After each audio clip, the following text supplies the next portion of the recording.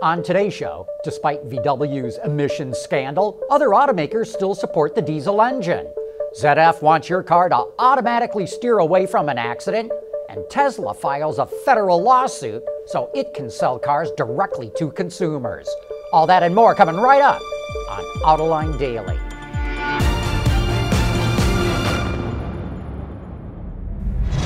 This is Autoline Daily, the show for enthusiasts of the automotive industry.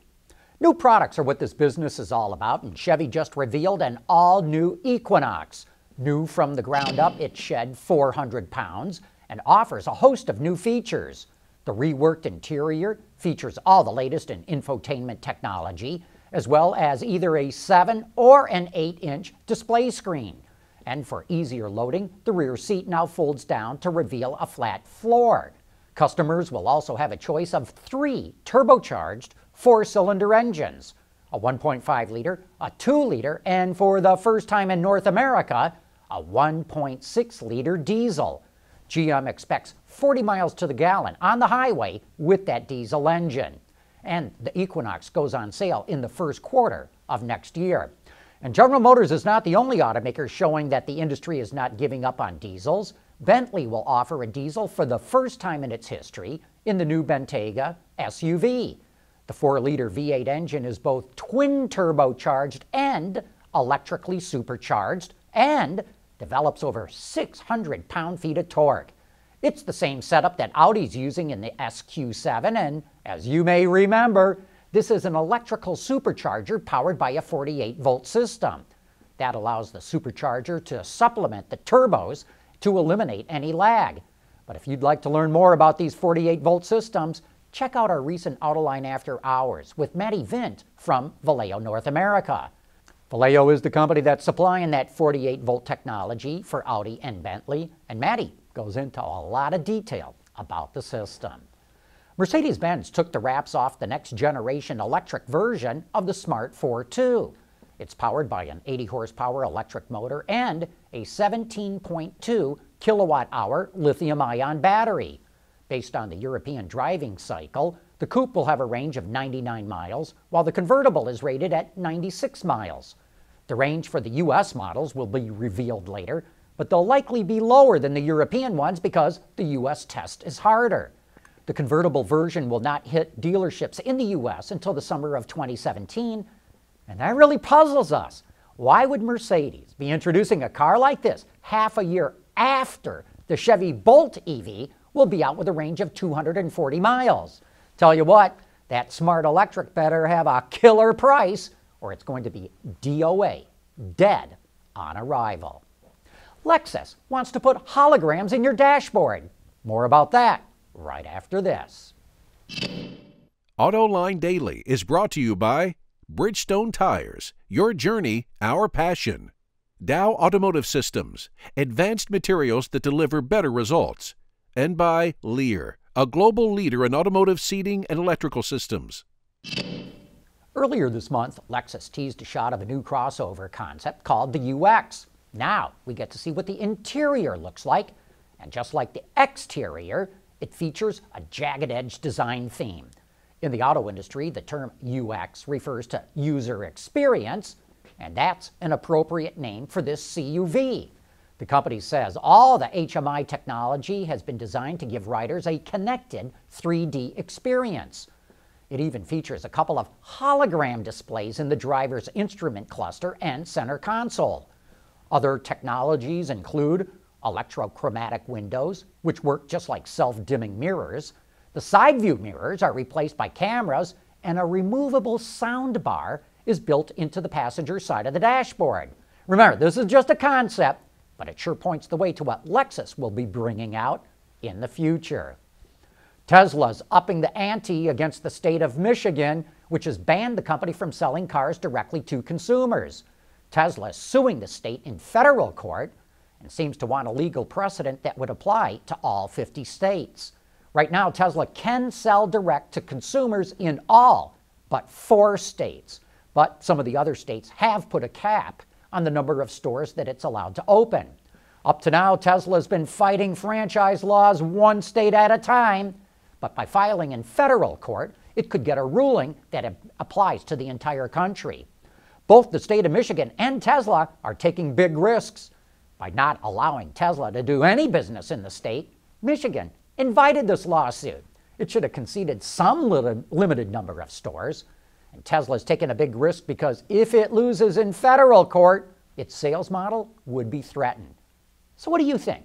Should Tesla be allowed to sell cars as it wants to, or should it be forced to go through a franchised dealer network? Yesterday we showed you a four-wheel steering system that ZF is developing for full-size pickup trucks. Here's another technology it's working on: emergency steering. The idea is to have a car automatically steer away from an obstacle in the road if the driver does not take action. Right now the system only turns to the left, but they're still developing the technology. Future iterations will be able to turn either right or left, depending on which way the car senses is the safest way to turn. The North American auto industry is running at record levels, but what kind of threats could be looming out there? We'll take a look into that right after this. Lear Connexus is the new application suite in vehicle connectivity designed to deliver over-the-air software updates and more from Lear Corporation's E-Systems, leaders in power and data management. The auto industry went through dramatic turmoil in 2008 due to the Great Recession. Today, the industry is stronger than ever. But how much longer can the good times roll? On Autoline this week, I'm joined by a team of experts from the Center for Automotive Research. In the following clip, they discuss the biggest threats the auto industry faces. I think the biggest risk, more so than a unit sale drop-off, is what is the mix change. So do truck sales drop off more if customers start to feel on the credit pinch and on the economy slowing down? Will they go to a lesser price of a mix of the vehicle, and then that dampens revenue, and then that spreads down through the supply chain? Brett, what do you think are the biggest threats facing the industry? I think that profit per vehicle is always going to be very important, and I think Dave did a good job with that. I also think that the cost of the vehicle itself is getting so high. I mean, right now you're talking $32,000, $33,000 per average vehicle transaction. That's really expensive. You're limiting the market the more expensive it gets, and as we've talked over the years, regulation is going to make that happen even more so, whether it be powertrain technology, whether it be connected automated technology, safety technology, and the one that consumers will pay for, the stuff they want. You're going to see vehicles get more and more expensive. The challenge becomes, are you disciplined enough to keep that price point for the vehicle manufacturers? Are you going to start putting money on the hood of the vehicle to make sales so you can keep the plant going? Or have we in fact gotten to a disciplined point, as Bernard talked about? Yeah, and on the credit side, right, we've been living in this environment of such low cost of capital with our low interest rates. And so we've refinanced both the consumer and the corporations.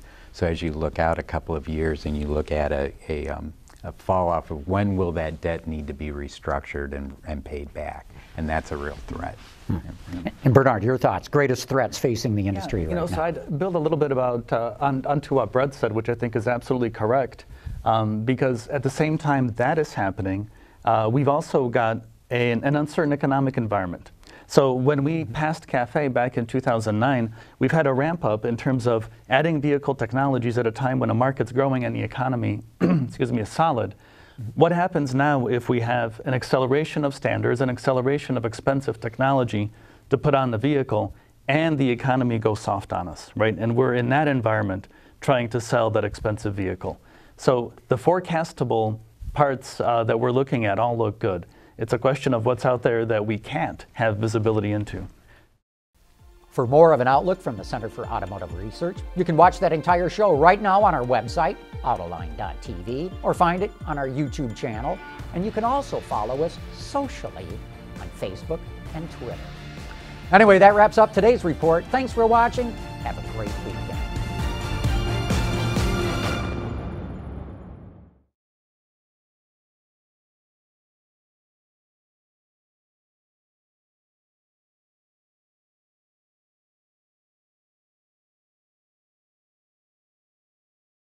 The Ward's Auto UX Conference will explore the latest technologies and consumer expectations for tomorrow's automotive user experience.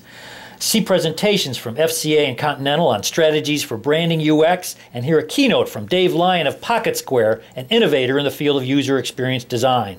We will recognize the winners of Ward's Auto's 10 Best UX Awards, and you can check out all the winning vehicles on the show floor. Join us October 4 in Novi. Register now at wardsauto.com/UX.